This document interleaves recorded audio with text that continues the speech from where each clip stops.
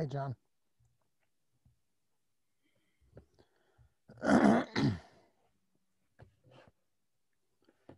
All right, the Zoom room is filling up. I see our participants are streaming in here.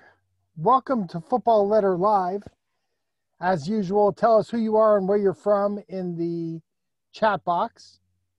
We have a great program lined up for you tonight. We have members of the Penn State Magazine staff with us. They're going to talk about the 100 greatest athletes, plus about 50 to 60 more, and the issue that they recently did where they ranked athletes from Penn State. And we have a special guest with us tonight.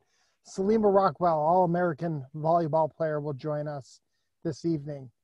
We will get started in just a minute or two. Welcome. I see Joe Ellen from Vermont. I see Lynn Yingling right here in State College. Good to see you, Lynn. Russ Mitchell from Syracuse. Joe Clifford from Cunningham. Steve Katch from Bethlehem. Joanne DeGroat, engineering, class of 73. Fremont, California, represented Dean Van Fleet. Dean, good to see you. I haven't seen you in a while. It's great to see your name here. Larry Barber, Peter Sheridan. A great audience tonight for Football Letter Live.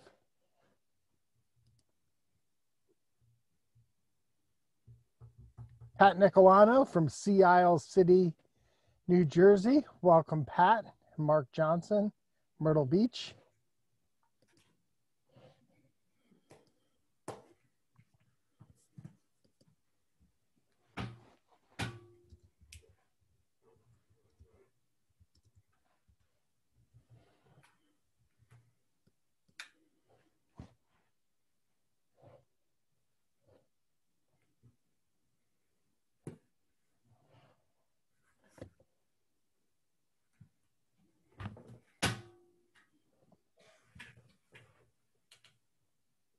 I see Judy Wolf, Pat's sister in California, also joining us.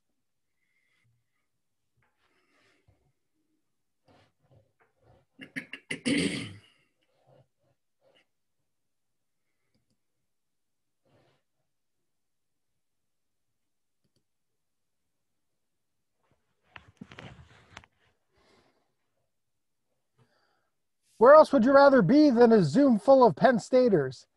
I'm Paul Clifford, CEO of the Penn State Alumni Association. Welcome to Football Letter Live. We air at 8 o'clock every Thursday, and tonight we are going behind the scenes with the Penn Stater magazine, including looking at the publication's list of top 100 athletes in Penn State history. Live closed captions are available for this event. You can access them by clicking the closed caption button at the bottom of your Zoom video window and then clicking show subtitle. You may also customize your caption experience by clicking the stream text link posted in the chat. We are recording this session and we are going to share it across all of our social media channels afterwards. Tonight, I'm joined by the legendary editor of the Football Letter, John Black. John, good evening. Good evening, Paul. Great to be here. I'm so excited about tonight's show. We have a great guest joining us, three great guests actually, with our colleagues at the Penn Stater magazine, and we're going to get to them in just a minute. If you have questions for John or for any of our guests tonight, make sure you put those questions in the Q&A tab in the bottom of your Zoom bar there. So a lot of college football news, John. I think you were able to participate in the virtual media day. James Franklin confirming Micah Parsons not coming back, but also revealing some other news this week. What did you hear at virtual media day, John? Well, Micah may not be coming back, but his scholarship is coming back for snapper Chris Stoll, who received a scholarship. And he has been a walk-on, our long snapper, doing such a great job that as soon as it was clear that Micah was not coming back, that was an available scholarship that the coach quickly passed on to Chris Stoll, who has worked very hard to deserve it. But the coach is very eager to get back on the field with his players, just as eager as they are.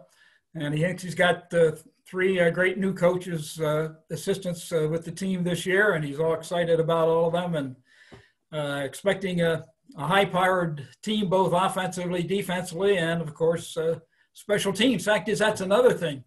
The special teams have been, the football teams in the Big Ten this year have been allowed to use the number 0 as one of the numbers on the jerseys. So they quickly, Coach Franklin quickly decided that the special team key player should get the honor of wearing that 0 number.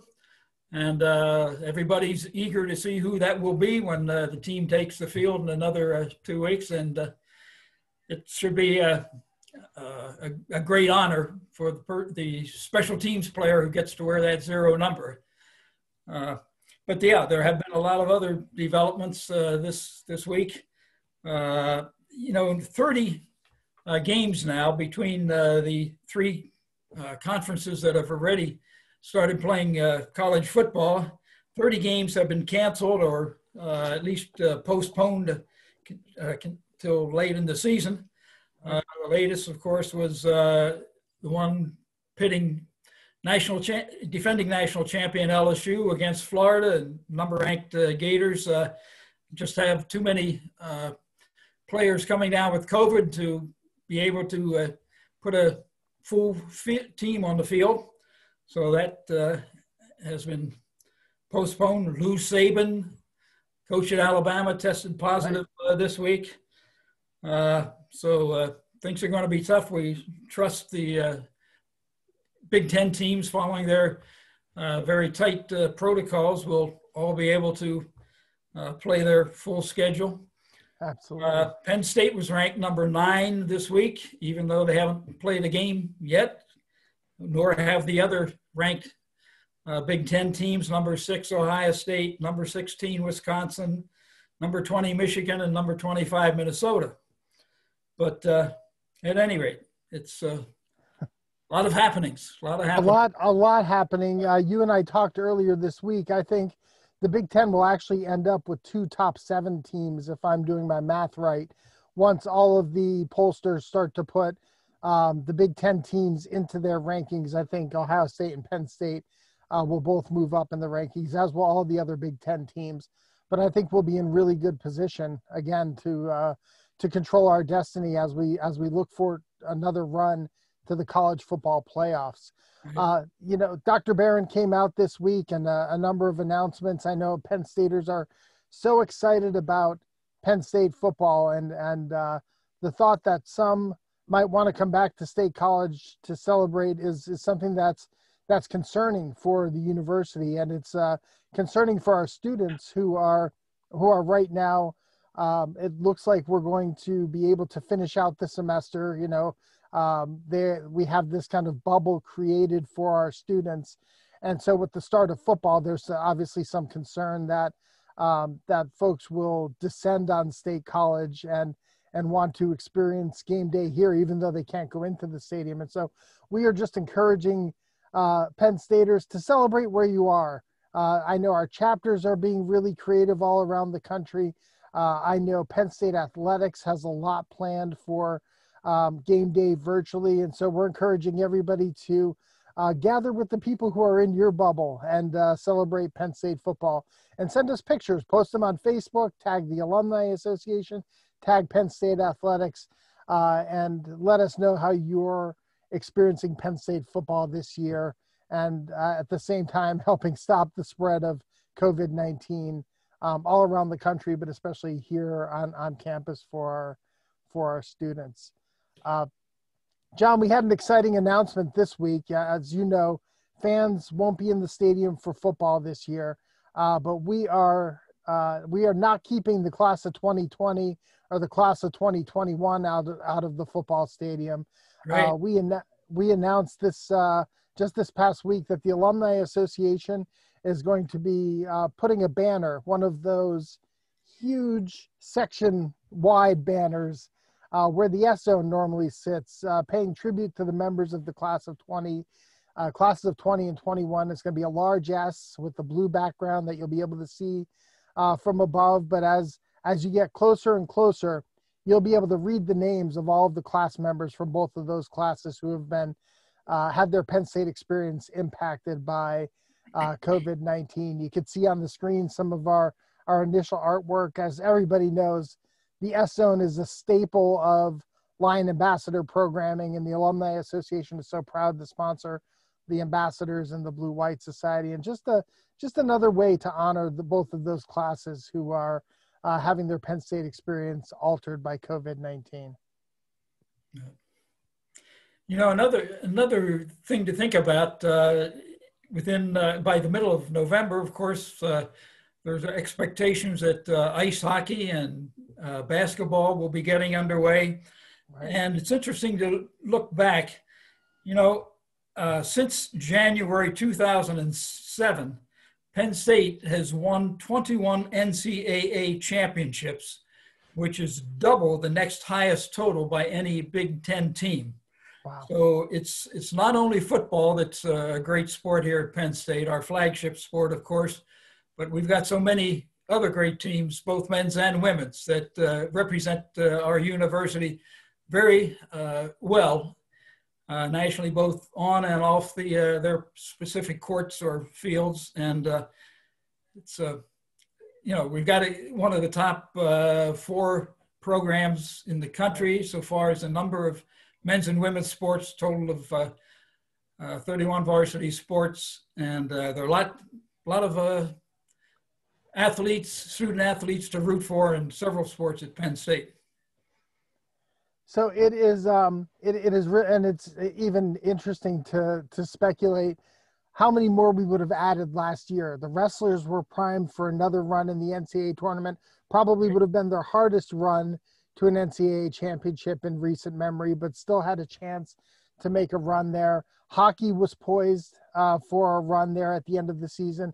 Right. And look, I think Penn State basketball was poised. The only thing that stopped Penn State basketball was COVID-19. And so they were ready to shock the world and put Penn State basketball back on the map. And so who knows how many more national championships we could have added to the trophy case. But I'm excited to see what we do this year on all the courts and fields and ice and rinks and everywhere where we compete.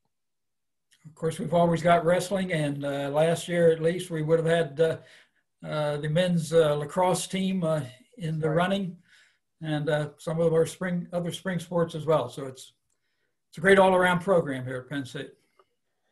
Well, John, speaking of sports, that's what we're going to talk more about tonight. We have guests with us this evening. Let's welcome them into the show. He is the editor of the Penn Stater magazine. He's a member of the class of 1995. Ryan Jones is with us. Welcome, Ryan. Thanks, Paul. Good to see you. Good to be here. Good to see you. Also, the art director, his images and his style bring the Penn Stater to life. Please welcome Mark Kaufman. Thanks, Paul. Excited to talk about 100 greatest athletes at Penn State tonight. Yeah, and speaking of the 100 greatest athletes, we have one of them with us tonight. 1994 Penn State graduate, 3-time All-American, who helped lead Penn State volleyball to 3 national championships. She was a member of the U.S. national team from 1995 to 1999. She served as an alternate on the 96 Olympic team and a member of the women's volleyball coach from 2006 to 2008, and then came back from 2013 to 2017. Please welcome Salima Rockwell. Salima, welcome. Hello everyone. Thank you so much for having me. It's a pleasure to be here. I'm excited to be on. Well, we are so excited to have you. Ryan, let me start with you though. What were you thinking when you took on the task of not only trying to list the top 100 athletes, but then to assign a number to each of them? Take us behind the scenes and share how you came up with the idea to spotlight the 100 athletes. Well, I mean, kind of getting to what you and John were talking about a bit earlier, the wealth of greatness at Penn State, right? The number of great athletes we've had across so many sports for so long. It felt like a kind of a no-brainer to find a way to celebrate that in kind of a big, comprehensive way. The ranking them, Paul, was your idea, if I remember correctly, right? Wasn't I? That is false. That is false because the ranking might have been a little different, in my opinion. That's true. And that's really a great point, was that, we knew going in, and it was one of the things we sort of wrote when we introduced it in the magazine was, listen, there's no definitive right way to say these 1 through 100 are the greatest 100 athletes, but we wanted to take a look at really highlighting the sort of best we could based on a variety of metrics and accomplishments from, All-American honors and records set and championship teams they were a part of while they were at Penn State, as well as what they did after the fact. So we really tried to look at kind of the full resume of, thousands of great athletes who've come through Penn State over the years. And then we narrowed that down. Mike Weinreb, who's a 94 grad and a longtime Penn State kind of sports writer and a guy who just really has observed the program at a pretty deep level for a long time. He and I worked together, and he really kind of did the dirty work and the legwork on this of pulling it together. But we also pulled in a lot of experts across eras and generations, including our own John Black, Lou Prado, who's sort of a longtime Penn State sports historian, a number of other folks, Ken Hickman at the Sports Museum on campus, to really get as much input as we could. Also from some coaches across campus, current and retired. So tried to get as comprehensive of a picture as we could. And then, we took a shot at ranking them. And like I said, if we did it ourselves a year later, that top 100 might have looked a little different here and there. Certainly every year there's people who are potentially adding themselves to that mix. And we tried to acknowledge that as well in the issue. So we knew it would stir up some conversation and debate, but mostly we wanted to just honor as many of the great Penn State athletes as we could. That's the great thing about sport, right? It's the debate that sports fans have all the time. My team's better than yours, and this is why, and this player was better than this player from a different era, right? So I think you kind of tapped into that. Salima, what was your reaction when you learned that you were in the top 100? Well, it was, it was pretty, it's a big deal. It's a big deal. Yeah. Like you guys talked about, there's so many athletes. And if you think about, for those of you listening, how many sports we have, and even within one season, and how many athletes are just on campus in one given year, whatever that is, 800 student athletes or something like that. It's a really, really big deal. So I was, oh boy, here come the pictures. Oh boy. I'm blown away. I'm honored, and it's kind of funny. And I'll say this, of course, in jest, but so then once it comes out and you realize, then you look at the rankings, right? And you start calling each other. And you're like, wait a minute, what happened? How did this work?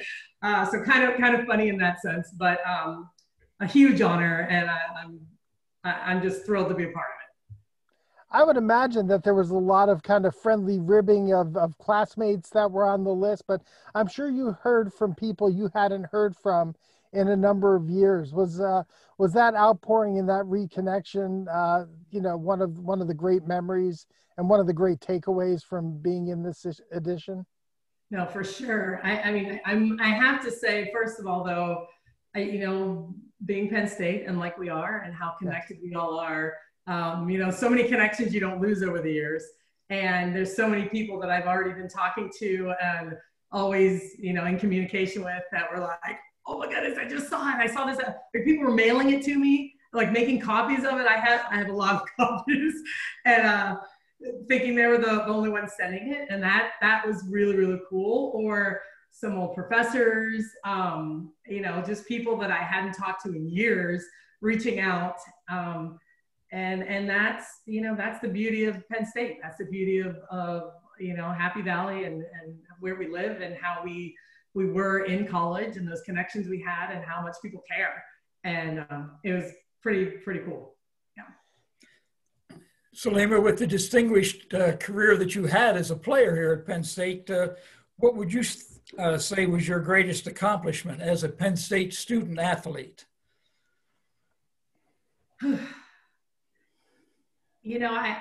I don't want to be cliche, but I really, and maybe it's part of who I am and my position, but really the greatest accomplishment is helping lift up my teammates and helping my team be better. You know, it wasn't about me. You know, I realized that it was bigger than me, and it was about Penn State and about my team.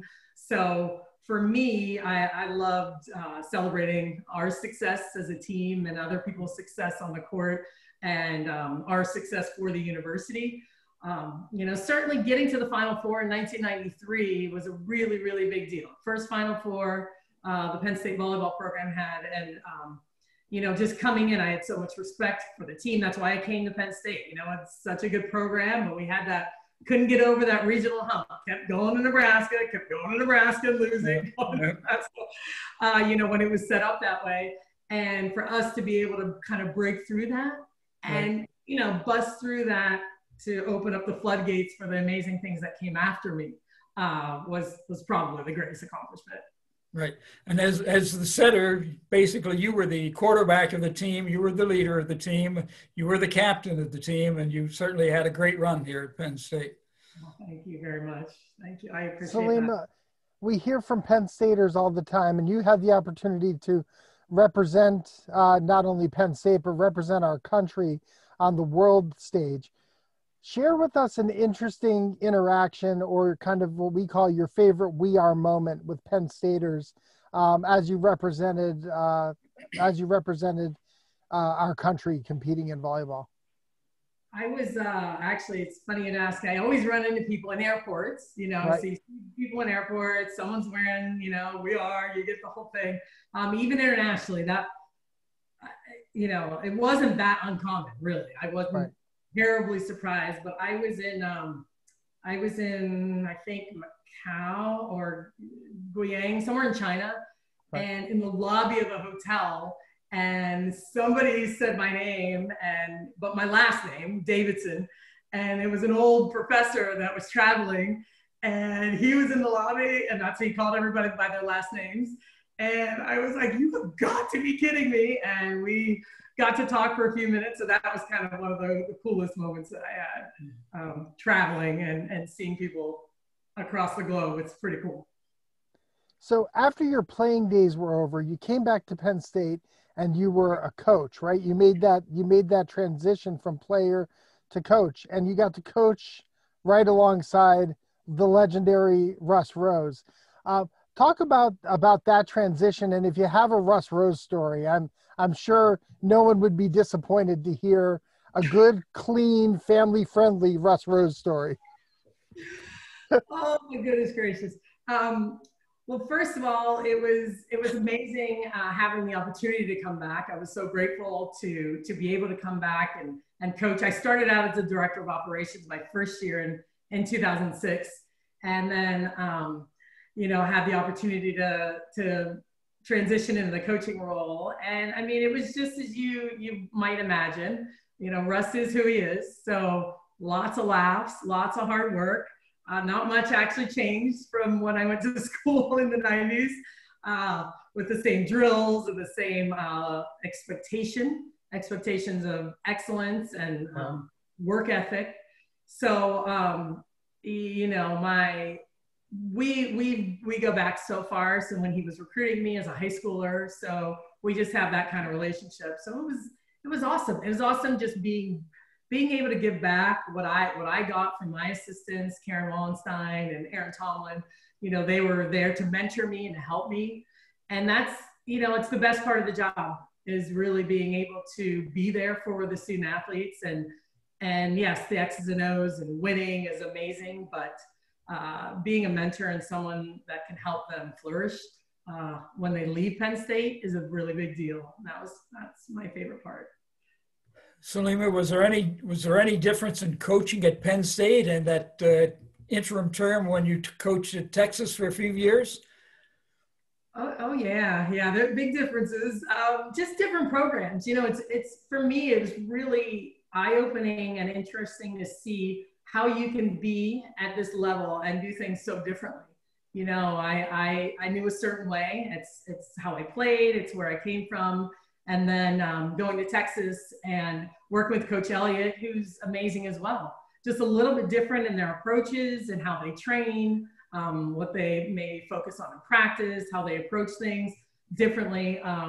But certainly another way that you can achieve great success, doing things differently. So it was good for my growth. Well, we were very happy to have you come back again and give us several more years of your coaching experience there.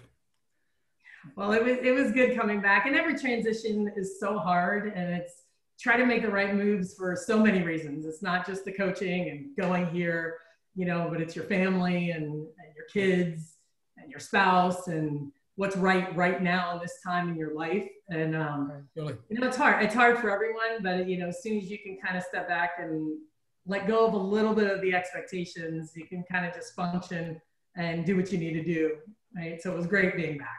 Yeah. So Salima, one last question before we let you go tonight. What are you up to nowadays? Oh man. Okay. So a lot. I do a lot of random things. Let's see. The first thing I'm working with a local club. It's called Austin Juniors Volleyball Club. It's one of the clubs here in Austin. I'm helping train the coaches, helping them with some recruiting as well, and helping coach one of the teams. But what I've been doing in the fall is TV. So that was a fortunate thing that I got asked to do. I did Big Ten Network last season for volleyball, ESPN, Longhorn Network as well, and was fortunate enough to do the selection show and do the mid-game and post-game shows at the Final Four. So that's been a lot of fun, a challenge, but a lot of fun. Well, it has been so great to have you on Football Letter Live. You're an ambassador for your sport. You're an ambassador for our institution. And we're truly grateful for how you've gone off and represented Penn State. And thank you for joining us. A top 100 athlete, Salima Rockwell. Thanks for joining us this evening. Thank you guys so much. It was great seeing all of you. Thanks so much. I appreciate it. Take care. Take care. How long? Mark Kaufman, let's bring you into the program a little bit. So your editor has this crazy idea to write a story about 100 athletes and then rank them, and then you have to find a way to bring those words off the paper with art. Talk a little bit about that creative process and how you approach, photography. First of all, sourcing all that photography from across generations. What was that challenge like? Yeah, usually big picture when we start off with any issue is what else is in the feature well, So we had a feature, a political feature this issue. We had a feature on alumni firefighters. I think pretty early on we knew this was going to be the cover feature. And so visually, how do we execute that? We could have gone a couple different directions. We could have shown right away Jack Ham, the #1 on the cover. But we decided there's a mystery to showing multiple people and not just like the #1 or the top 10. So we had actually reached out to a London-based photo collage artist, and that's kind of what you're seeing here. His early initial sketches. We had to dig for hundreds of images. And when Ryan first presented this, I didn't even know if some of these athletes predated photography. I mean, we go back to the early 1900s, up to, 2015. I don't know, do we even have somebody from 1906 or 1900? So when we started doing the research and photos and getting halfway there, we had some amazing resources here at Penn State with the university archives up in the library. So I would say the bulk, probably 80% of our hundreds of images that we dug up came from the university archives. But we also used, there were 1 or 2 images from the sports museum. We got a few images from Penn State Athletics, like I think Saquon Barkley in the middle of the cover there was like a preseason PR shot. We've shot numerous student athletes at the magazine. So we pulled from our own archives, a couple like Raquel Rodriguez and Shane Ryan, the swimmer, and then I think a few from the Football Letter. So the bulk of the images we were able to get from Penn State sources, but it took 4 or 5 weeks to dig all that up. There were a handful that we had to go outside of Penn State to some stock agencies. And so I think like we did that where we were looking for maybe some of the professional accomplishments of some of the athletes. So number one, Jack Ham, that's actually an Associated Press shot that you see there in the first spread of the magazine. So when Ryan brought the list of 100, where did you get your John Montgomery Ward picture? Well, that came out of the archives, and that was something pretty special because it surprised me with him. I had no idea that he pioneered the curveball in baseball. The Penn Stater pioneered the curveball in baseball back in like the 1870s. Right. So there he is. And when you dig through the archives and you see an image like that, it's like, wow, well, you know, no question we have to run an image like that. And then there you see Raquel Rodriguez, who we hired a photographer to shoot a couple years ago. So in the feature that we're looking at here, you see, we finally decided that we did want to show every single athlete, and we were able to accomplish that. What we did across the bottom there was silhouetting images out, was a painstakingly slow process. Here's an example of doing that for all the images on the cover in the feature. And it also shows how do you take images from 100 years and merge them together and kind of make them feel the same. So the one way we did that was we stripped all the color out. We made all the images black and white for the cover and across the bottom of the layout. And then we painted in the Penn State blue so it was all consistent. So, you know, you're looking at, you know, two examples there, but, you know, that was done for 100 athletes, and it was fun. It was fun digging through and editing down. There's an example of Lydell Mitchell from the archives. One of the things we knew we were doing with doing this photo collage approach, we knew that we had to cut people out of backgrounds. And so those are the type of images we were looking for. And then on top of that, if there was any great imagery that might work large on the pages in the feature. So there, Lydell drinking the Gatorade as a cult didn't make it. But that's just one example. You know, Lydell Mitchell up in the archives, there could have been a box of 100 images that we had to kind of like sort through quickly, decide, hey, these are the 4 or 5 images we want to scan, and then, you know, hand those off to an illustrator. And also in-house, we did a lot of that work also. Hey, and John, you're seeing the cover of the Penn Stater magazine, January 1972. That's right. Penn Stater magazine has had a long history of covering Penn State athletics, but I believe was this the first issue under the name the Penn Stater, right?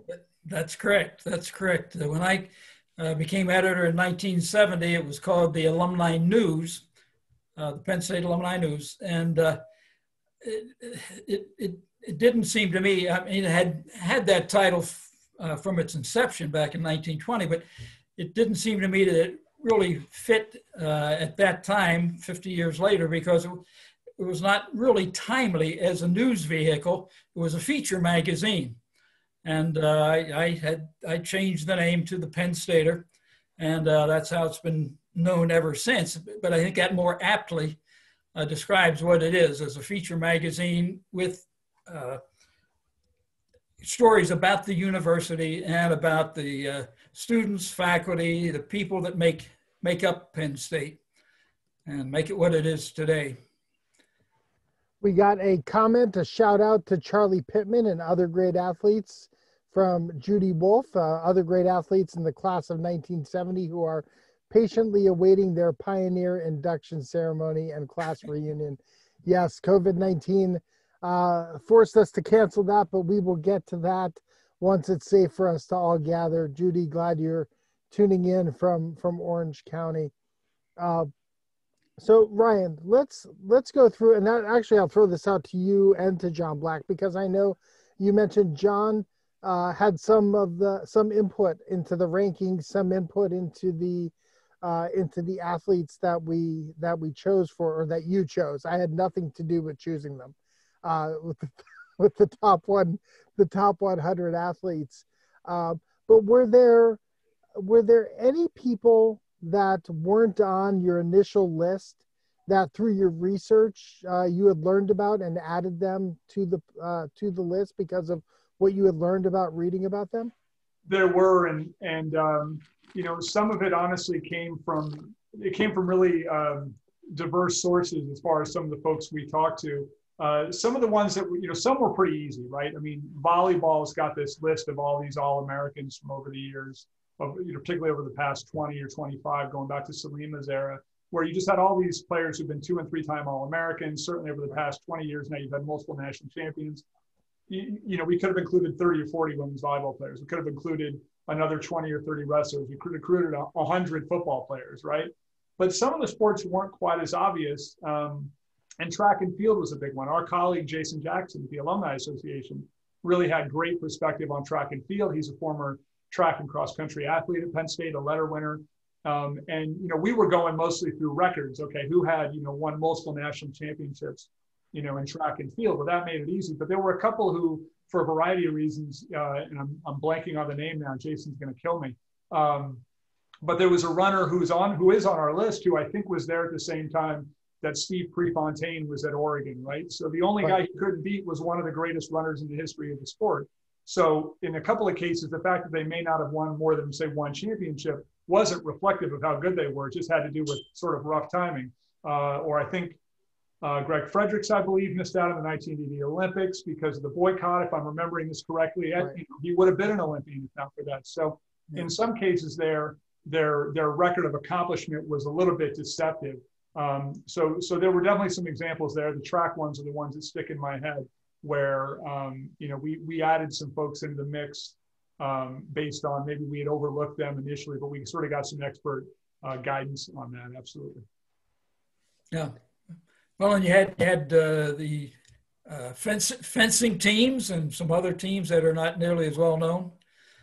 Right, exactly. And, you know, we tried to really, the one thing we said is if we're going to do this, we're going to really spread it out, you know, as broadly as we can. And again, in a place like Penn State, you can do that from soccer to volleyball to wrestling to fencing to obviously football. And again, I mean, we could have done 500 easily, right? You could have had 100 football players, 50 wrestlers, 50 volleyball players. I mean, it would not have been hard to do. It would have been just as justified to really highlight so many great accomplishments. Joanne is asking, I'm just jumped into the chat there, and it's a great question. Do you have a bowler on the list?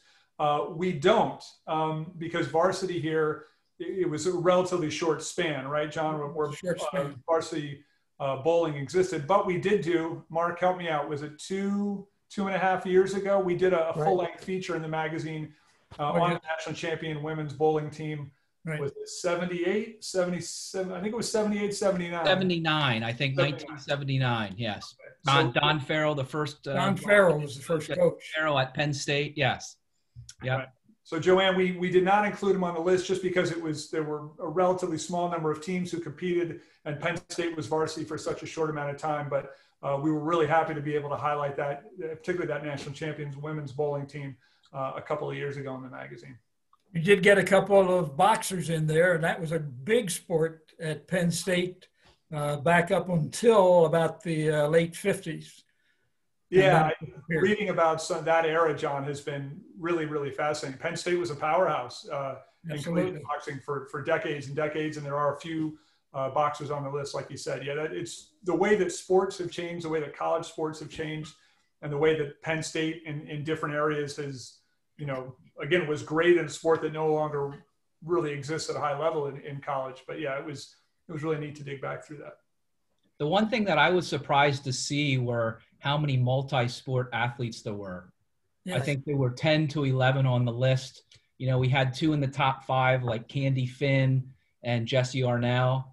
But then there was one who made the top 50 that stuck in my mind, and I think memorable because of his name, Hinkie Haynes. Is the only person in history to win a World Series and an NFL championship. Wow. And it just kind of goes and shows the level of, these aren't just great Penn State athletes. These are, you know, great athletes that the world knows about. So there were a lot of neat surprises with the list that Ryan and Mike came up with, and everybody. And Paul, just to jump on too, I mean, Mark obviously had a chance to explain it, but one of the reasons that we could do this confidently was because we've got someone with Mark's talent experience. A lot of alumni magazines couldn't have frankly pulled this off this way. So we're really lucky to know that we could take this big, huge, difficult, time-consuming product and say, here, Mark, you'll solve this, right? And he did. So not everybody could do that. We try not to take that for granted. We're not going to do it every issue, but next year we're doing 100 to 200, right?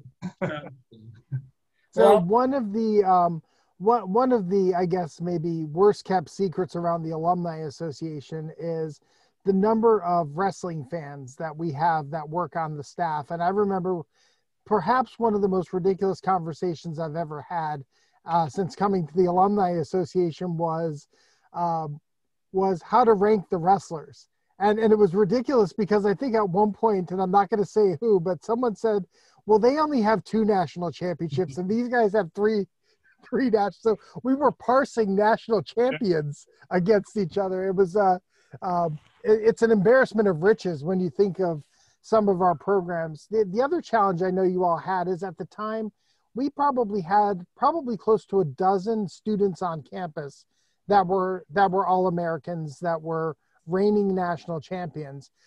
Where did you draw the line? How did you decide who to put into the top 100 and kind of where to cut it off and not put current student athletes into the top 100? I think part of our thinking there, we have, and I don't remember, I think it came up, here we go, in the spread next on the list. I think our thinking was really, how can we get as many names as possible on here? So instead of including athletes who were still current student athletes at the time, like you said, Paul, we said, you know what, since they're still on campus, let's sort of set them aside and have them sort of as the next on the list. It's going to be hard to keep Trace McSorley off any greatest list of Penn State athletes, given the record he had, the wins and the statistics. You see some of the other names on there, a couple of wrestlers. Lamar Stevens obviously just finished his phenomenal basketball career, soccer, hockey, lacrosse, so we kind of covered volleyball again. We wanted to sort of recognize every year there's probably a half dozen or a dozen athletes on campus who you can look at and go, wow, these are some of the greatest who've ever played here. And there's just so many people, it feels like, again, you could put 500 into the top 100 is really how it felt. So that was just a chance for us to highlight, to focus on current student athletes and just kind of cheat a little bit and get more names in there. Yeah. One of my favorite things about the Penn Stater is how you cover sports. You cover sports certainly in the sports section of the magazine, but then from time to time, you also pull either sports stories or stories of former athletes out and feature them in the feature well. And I love the balance that you all bring between featuring athletic accomplishments and then some of the accomplishments, like I think of Gary Eberle, who has been featured. I think of what you did with Kurt Warner and telling Kurt Warner's story. It's really, you really are able to tell the stories of their accomplishments both on and off the field. And this is just a continuation of the Penn Staters magazine, really good record in this regard.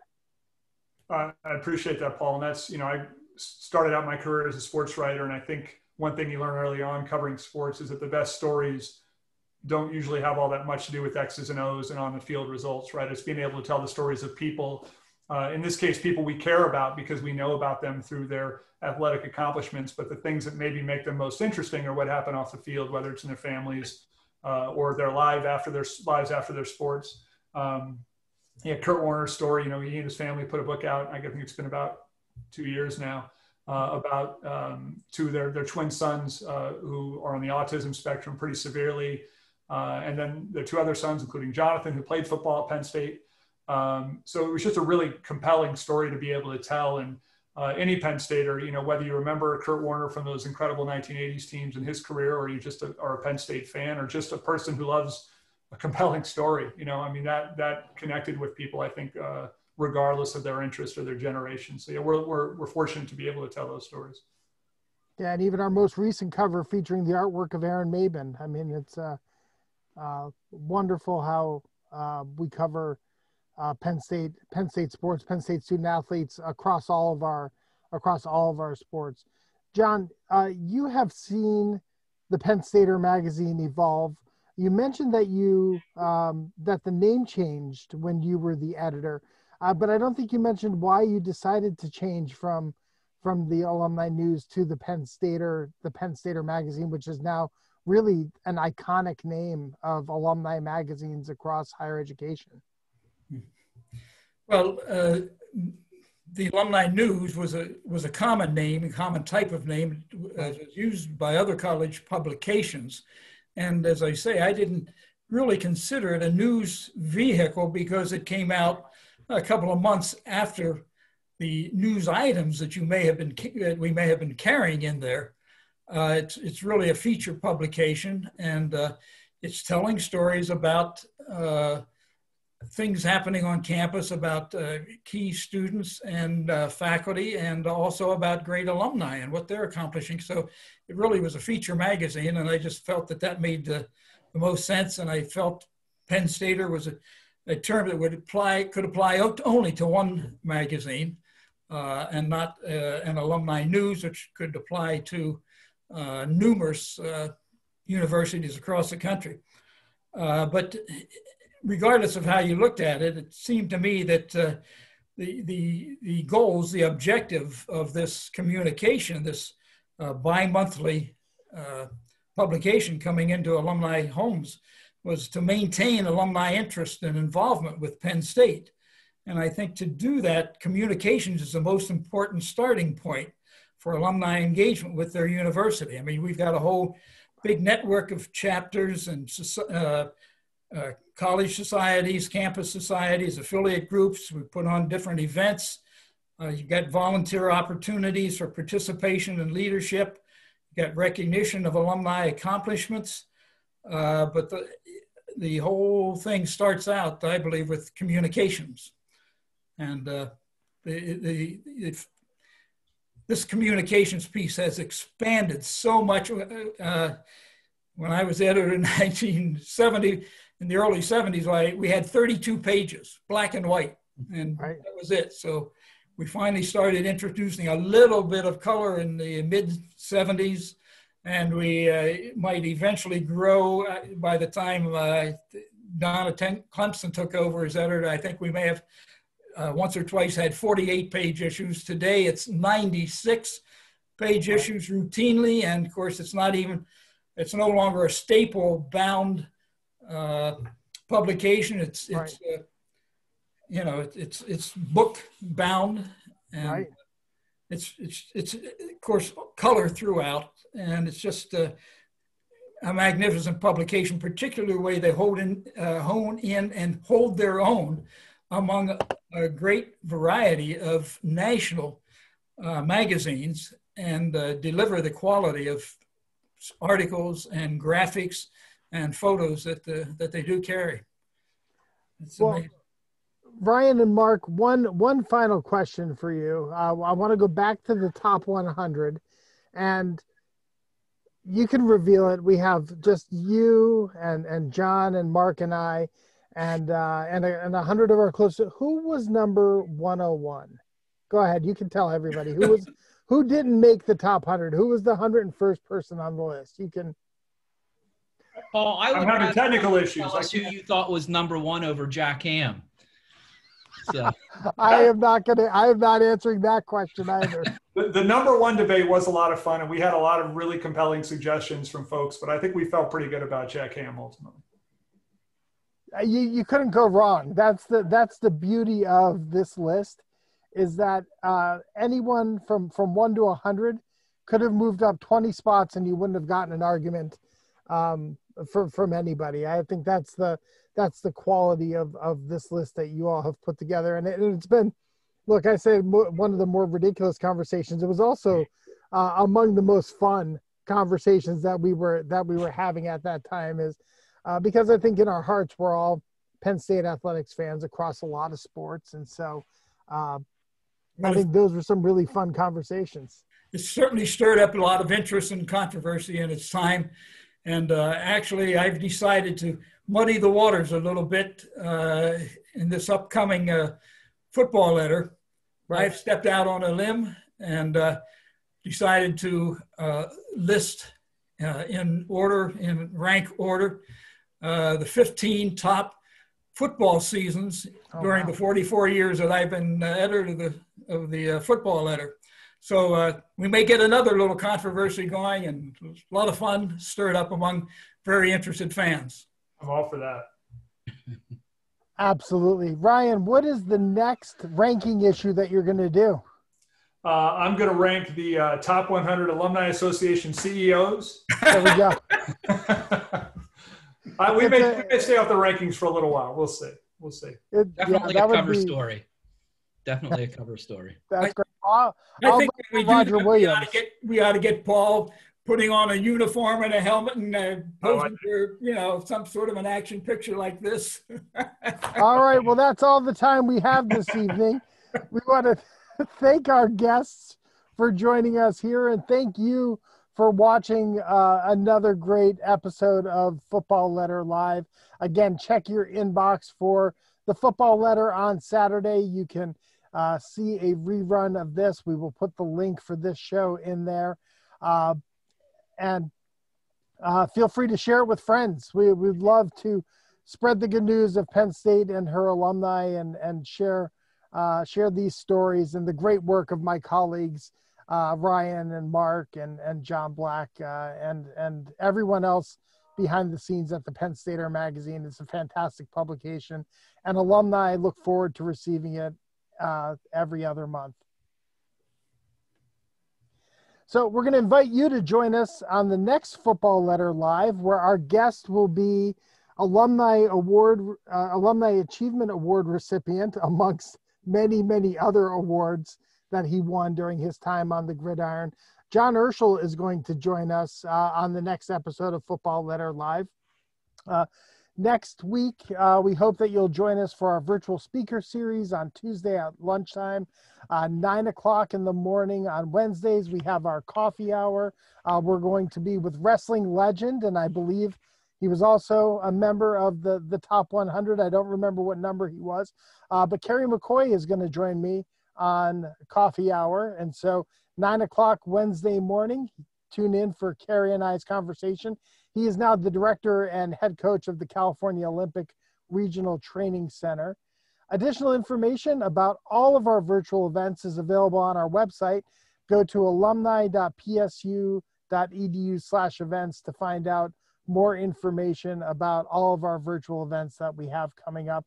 Also, you can find information about our career resources. You can find information about the Renaissance Fund. The Alumni Association is the 2020 Renaissance honoree. I know Mel just put in the chat box information about the cutouts in Beaver Stadium. Make sure that you're in Beaver Stadium this year to support our student athletes. Buy a cutout. Go to shop.fancutouts.com and the link that is in the chat box there. Again, thank you to our guests. Thank you for all of you for tuning in every week, for all you do for the university, for the glory, and for the future. We are Penn State.